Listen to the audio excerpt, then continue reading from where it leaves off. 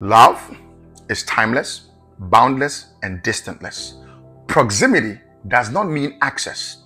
You can have two people married in the same house, yet feel so distant from each other. That means distant is a state of mind.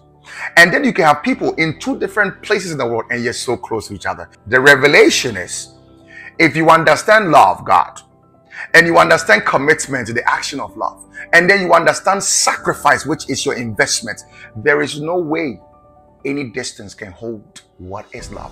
Why? Because love endures all things, it hopes all things, and it never fails.